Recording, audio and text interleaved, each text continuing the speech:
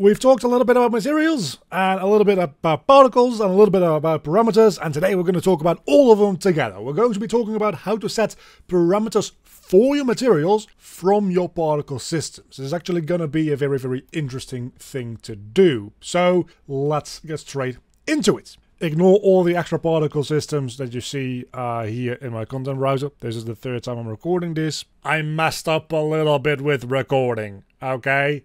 Anyway, let's make ourselves a new particle emitter here. So with FX, Niagara Emitter, we're just gonna make that a fountain, why not? And we'll call this fountain something like dynamic param emitter, just so that I know what it actually is. And we'll have our default fountain here, which is just wonderful. And we're going to make a special material for this in a moment. But first, what I actually want to do is, just to show this off a little bit better, I'm going to replace this with a mesh renderer. So we're going to be rendering a mesh, and the mesh we're going to be rendering, let's say those are going to be spheres instead, which is just fantastic. In there, let's make ourselves a new material for that. So that will be our mesh particle dynamic material, or whatever we want to call it.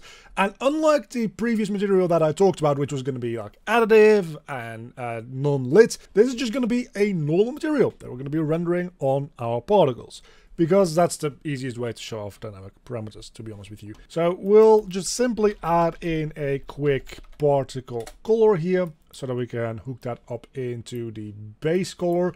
And a little bit of a useful tip here might be, instead of using the blend mode opaque, you won't use the blend mode for translucent, so that we can put this into the opacity, like the alpha, right? But translucent materials, especially for particles, tend to be quite expensive to render, because they are more expensive to render to begin with. But then when you have an object that is translucent behind another object that is translucent, your GPU absolutely loses its mind. It doesn't like that, and that is what happens a lot with particles. So instead of using translucent, that is one of the reasons that we usually use additive.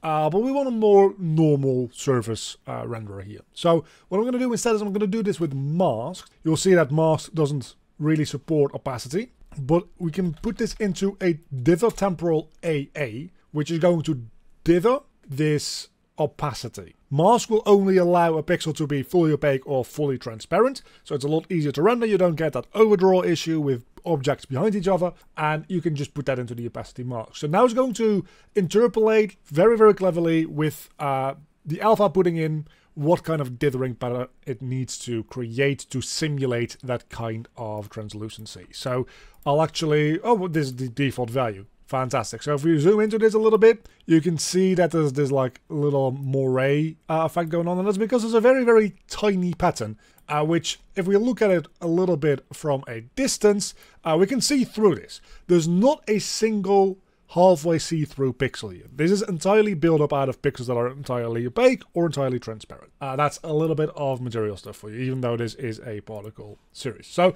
this is going to be the basis of our new material. So let's actually go back into our emitter and override materials, and we're going to set the override material here to being our mesh particle dynamic. And you can see that it does have a little bit of a strange fade out effect. The further we are away, the less of a problem this is. It doesn't quite look the same, but this is a million times easier to render than translucency. Anyway, what we're going to be doing is, in particle update, I want to add a dynamic material parameter. And here we get 4 sets of 4 parameters that we can pass through into our material. So we have index 0, index 1, and if we enable it, you can see that we have 4 values there as well, and index 2 and index 3. So that's a total of 16 float values that we can pass through into our material. For the most part, that should probably be enough for a single emitter. You can even disable individual parameters here to save just a little bit of resources, because it is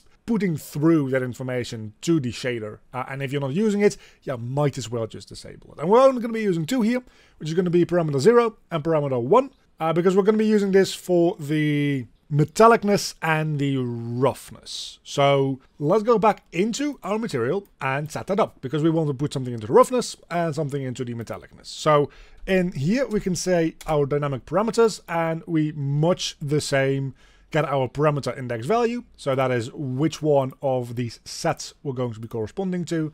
For us, that's of course going to be just 0. Then we've got parameter 1, 2, 3, and 4. Combined 1, 2, and 3. So that's RGB. And RGBA is all 4 of them combined into one pin. It's a little bit annoying, and you have to pay a little bit of attention here if you're still getting used to this. They call parameter 1, 2, 3, and 4 here. But they call parameters 0, 1, 2, and 3 here. For some reason, they start counting at 0 on the particle side, and they start counting at 1 in the material side. This seems like an oversight to me, but you're just kind of gonna have to deal with it. So we're gonna use parameter 1 here and put that into the metallic value, and then we're gonna use parameter 2 and put that into the roughness. And then we can apply that, and now we can drive the metallicness and the roughness of our particles through the particle emitter. So if we set this, for instance, to 1 and 0 now, and actually I'm going to go into our particle color and stop scaling the alpha just so that you can see it a little bit better, you can see we are suddenly very, very metallic, or very reflective. And then when I set this up to a value of 1, we are still metallic, but not reflective anymore, because our roughness is all the way up to 1. And if we set this to 0, we will be reflective, but just, or non-reflective and non-metallic. And now we'll be reflective and non-metallic. You kind of get that point, right? So the neat thing, of course, is that we can get these values from curves, just as any other more complex value. Which will make us, let's see, I think this is the roughness, so that should be going down, and then the metallicness should be going up, and that will create this effect where these start as almost like chalk-like spheres in the material, and by the time they die, they are closer to looking like metallic balls. So if we set these keys instead to about 50%, we will see that transition happening a lot sooner, and we can just influence whatever we want with these values. Now, let's go back into scale color and set scale alpha back to true, and we're actually gonna keep the alpha to 1 until the very end here. And I don't know if this is exactly like the kind of particle system that you wanna be using, to be fair with you. Like, this looks a little weird, but it's good at illustrating the point of we're setting these material parameters through our particle dynamically. And of course you can do a bunch of stuff with this. Like, we can, for instance,